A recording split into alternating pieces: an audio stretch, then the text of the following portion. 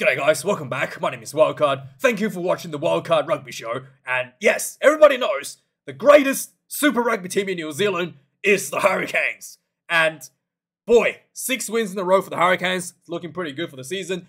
Absolute dominant performance tonight over the Highlanders, 47 points to 12. I will be celebrating if it wasn't for the for the fact that this game was overshadowed by the injury to Cameron Roigard. Boy, Roigard is the most exciting prospect going into the All Blacks this year. And he had his debut, I think, against the Springboks in the warm-up match for the Qatar Airways MBS Saudi Oil Money Cup, right? He was the only one that was able to score a try in that game against the Springboks. And he, according to the commentators, he is currently the top performer out of the entire competition right now. And he suffered a knee injury. So it looked like it could be either a dislocated kneecap or an ACL. If it was a dislocated kneecap, he could be out for 6 to 8 weeks. If it was an ACL injury, unless he's somehow related to Sia Khaleesi, who managed to come back in 4 months in record superhuman time, he will be out anywhere from 6 to 8 months and sometimes even longer. And with the knee injuries, you just never know. Gareth Anscombe had a knee injury and he was out for like what, almost 2 years? Definitely over a year. Charles Ollivon as well, knee injury for the former French captain, out for over a year to a knee injury. And I really pray to God that Roigard is not going to be out for a year, because that will be a travesty and a tragedy worthy of Shakespeare. It's just so disappointing to see that. And this actually happened as a result of a referee bump. Damon Murphy was partially responsible for this injury. And I think Super Rugby really needs to rethink about the way they want the referee to just constantly speed the game up and overlook issues so that the game will keep going. And, you know, the law states very clearly if a player bumps into the referee and that had given one team, either team, an advantage, the game should be stopped, a scrum will be called. But Super Rugby, God forbid, let's not call for a scrum. Roigard bumped into Damon Murphy, and he basically was put into a really awkward position. He was trying to spun out of the bump or whatever, and got caught from behind, rolled his knee. When the referee should have just called a scrum right away after it was bumped into, and clearly has obstructed his movement, and given the Highlanders an advantage. But nah. This is Super Rugby, guys. We're going to speed the game up. Fuck that. God forbid we'll have another scrum. Just play on. And Roigard was caught in the awkward position. And had himself injured. Seriously.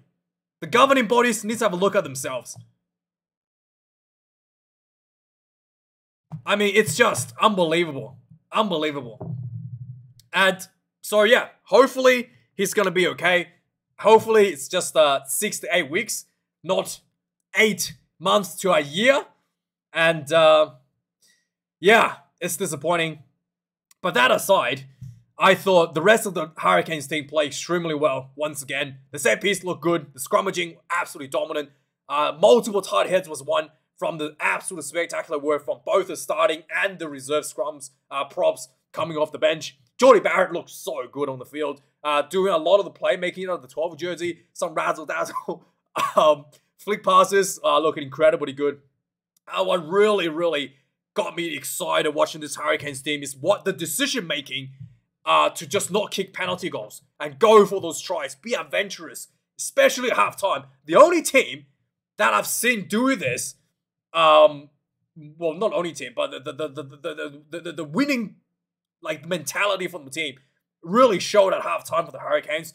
You know, they had a penalty inside their own 22 under the pumps. Could easily just kicked it out and, you know, going out for some oranges. No, they tried to run the ball out of their own 22. Ended up with a penalty on the halfway mark, which, you know, a lot of teams would be extremely happy, especially with Jordie Barrett. Could have easily kicked that through for a 3 points right on the halfway mark. The Hurricanes said, nah, we're going to go for the try. They kicked the ball out and went for another attempt for their set piece. It did not pay out. It did not get the try that they were looking for. But man, that is the championship quality that really, really got me excited. I was just like so pumped in the halftime break. Couldn't wait for the second half to start. And that is like rugby. That is good rugby that we wanted to see, right? Like, I think the last time I saw this, I'm sure it's not the last time I saw this, was the Springboks doing this. But the Springboks was just looking for a penalty. Springboks just want to go for the maul, get a penalty, and get some points on the ball. Hurricanes took it one step further, got the penalty, kick a ball for Jordie Barrett, easily kick a ball on the halfway, middle of the park, half on the 50-meter mark, easily kick a ball. But nah, went for the tries after that. Boy, that was really, really, really. I was really excited for that decision. Also, the tackling, the rush defense was so good. They forced so many errors out of the Highlanders. Reece Patchell, right? Apparently, he's no longer a Brit. He's back being Welsh again, and he threw three intercepts, including an intercept try. Okay, so and then he failed to find touch and just dropping ball from left and right from the high ball due to just the pressure that's been put onto him from the Hurricanes. Yeah, 3 intercepts from Reece Patchell.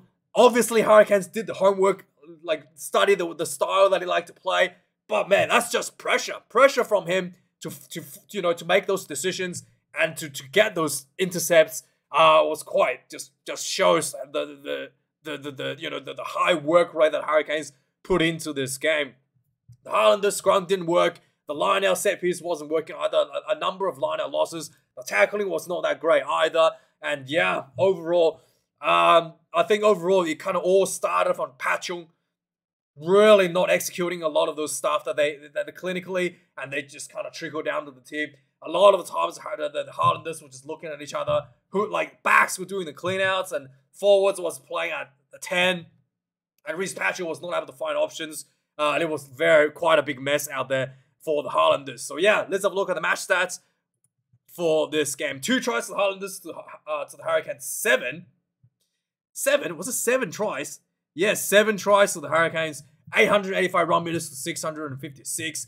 Absolutely just incredible performance. 18 turnovers conceded against both teams. 117 tackles made, 41 missed tackles. That's almost 40% missed tackles from the Highlanders. Yeah, Hurricanes 155 tackles made, 20 missed tackles. A little bit on the high end, but it's not too bad. Still a pass mark, I reckon. Kicks in play, 21 for the Highlanders, 27 for the Hurricanes. 1 missed kicks for both teams, but the Hurricanes has 6. Whereas the Highlanders, Gilbert, pretty sure hit the goalpost again, did he? Or was that the Hurricanes that hit the goalpost? There was one ball hit the goalpost. Gilbert has to be the king at hitting the goalpost. You know, I was talking about Carter Gordon being the best guy at hitting the goalpost. Gilbert was like, nah. I'll hold my beer, Carter Gordon. I'll show you how to hit the goalpost twice every game, right? So I don't know. Let me know if he actually hit the goalpost. I can't actually remember if he hit the goalpost from the conversions. But I know there was one ball that hit the goalpost. But I think that was the Hurricanes that did it though. Lineouts for the Highlanders. Lost for the Highlanders out of 13. 1 loss for the Hurricanes out of 9.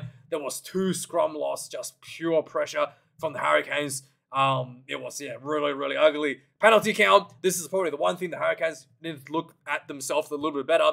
9 against the Highlanders. 15 against the Hurricanes. Yeah, a little bit on the high end. Let's get that down to maybe below 10. Despite this, there were scrum penalties as well against the Highlanders. So if you're taking the scrum penalties out, the Highlanders' penalty count was even lower. There was 1 yellow card against the Highlanders early in the game to just cynical, like killing the ball at the breakdown right in front of the try line. Yeah, no option but a yellow card for that. So yeah, let's quickly go through some of the key moments, the scoring of the game. So 9 minutes into the game, like I said, there was a penalty against, who was it that got a I think it was yeah, I think it was number 14. I can't remember. But one of the Highlanders players, the Hurricanes made a nice break. It was like 5 minutes short on the try line. One of the Highlanders players just like jumped onto the ball and killed it off. No, no option, referee, yellow card, cynical. So yeah, then with a player advantage, Highlanders went for the line out, went for the I think they went for scrum option actually. But anyway, they just pounded on the pressure. Big leg drive from Numia pumps himself over for the first try for the Hurricanes. And after this, the Highlanders was walking back slowly to halfway. It's literally 10 minutes into the game, and the Highlanders are already trying to run the clock down because they had a yellow card. And at that point, I already knew this game was lost. If you walk into the game and you with that attitude to just try to run the clock down because you had to play in the bin, you already lost. You already lost. So yeah, they try to walk back really slowly to run the clock down. Absolutely disgraceful. 17 minutes into the game, Hurricanes get their second try on the ball. There was a nice turnover for the Hurricanes, and then the number 7, Sia Khaleesi, doppelganger, like Lakai, just linked up with his support players. The ball kind of went back and forth between two players. Lakai eventually got the ball back. Try time. 14 points to nil, 17 minutes into the game. 27 minutes of the game, Hurricanes had more penalties, kicked the boy off for a line out more, and then, yeah, beautifully executed. Amora held the ball, waited for his time, and then just crashed through for the third try. 21 points to nil, 27 minutes into the game. 30 minutes into the game, from the kickoff, Ruben Love just put the foot down and ran like 50 meters down the field, linked up with his teammates, and then eventually the Hurricanes got into the 22. Few quick crash balls, and eventually Cameron Roigard picked up the ball. Dummy and go, try time. 26 points to nil, 30 minutes into the game. And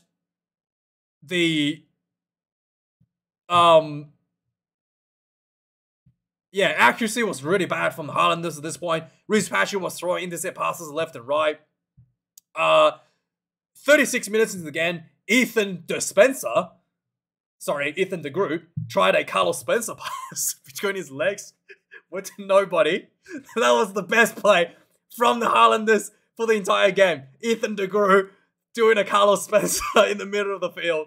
Oh, that was good. Oh, that was good. I had to go back and watch the Carlos Spencer pass. Man, that was incredible. Good nostalgic memories from that. And 39 minutes into the game, Highlanders finally had a probably one opportunity to score a try into the Hurricanes 22 with the penalty line out, throw not straight. And then, like I said, just before halftime, Hurricanes could have just exited, kicked the ball out for exit. No, they pushed for it. They got a penalty on the 50-meter mark. Could have just kicked the 3 points. Jordy Barrett could easily kick 50. Not going for it again, but didn't turn out into any points. But I was so respecting that decision to go from that. Second half started. Immediately, Reece Patrick threw an intercept to Morby. Ran 50 meters down the field, try time. Freebie, 33 points to nil. 4 minutes later, finally, the Highlanders was able to build a little bit of pressure. Got some penalties, went for the line out. The maul didn't go well, but just pick and dry. Eventually, they got really close to the try line, and then Fakatava picked up the ball and said, Roigard, I can do what you can do too. Dummy and go, try time. 33 points to 7. 57 minutes in, that's when the unfortunate Roigard injury occurred. 65 minutes into the game, more penalties against the Highlanders from scrum. Hurricanes built into the Highlanders 22 with the penalties, and then they had I think it was a knock on, and then there was a Hurricanes feed inside the 22. The ball went out. The number 8 popped the ball straight to TJ Perenara, and TJ looked around, looked like he was gonna pass, and then just dumbing went through, scored his 60th try for the Hurricanes, 7 points to 40. And 76 minutes into the game, there was, what happened here? Oh yeah, it looked like Highlanders scored here, 76. One of the players crashed over the try line, looked like he was held up. And then one of his teammates came up and just like rammed the ball down from on top of the chest. Yeah, so yeah, Nibkins, just got rammed it through, and then the referee initially said no try, held up, and then the TM will show that the ball was actually like pushed down from his teammates. So try time for the Highlanders, 75 minutes. Immediately after this try was scored, it looked like Fale Faga scored a try with some beautiful soccer skills. So there was the kickoff essentially, and then like it looked like TJ Pierre had knocked the ball on, but Fale Faga also had a hand on the ball. So the ball was just like bouncing on the ground, and it was kicked through by Fale Faga, and then kicked through again. Just a bit of soccer skills. Eventually, he got there at the end, got the ball down, and it was no try because he had a hand on the ball before this whole sequence. And yeah, and finally, the Highlanders were trying to get a consolation try, and then they were trying to run the ball out of their own 20. Yeah, and I think the ball was charged down, dead or something, but eventually they had a 22-minute like dropout. Highlanders, what's his name? Lowe was trying to do a little, like, he did a little, like, tap the ball just past the 22 and scooped it up. So he tried to do, like, a trick play, and then he did get the ball. He just tapped it over the 22, picked it up, and tried to run it out. And then he tried to throw a pass, and it was intercepted by the reserve lock, Sangster. Yeah, Sangster. The big lock, just big long strides down the field.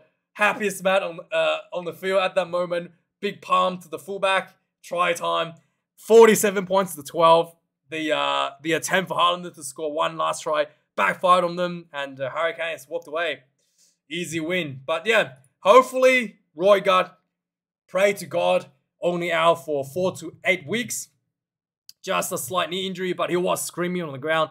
Looked very painful, so hopefully it wasn't an ACL. And man, yeah, let me know your thoughts, guys. Like, comment, subscribe. Thanks for watching.